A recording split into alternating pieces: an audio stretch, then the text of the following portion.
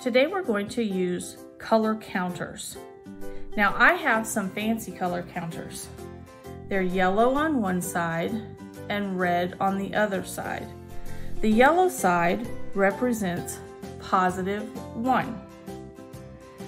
The red side represents -1. Now, if you don't have color counters, you can use anything that you might have at the house, like 2 different colors of Legos.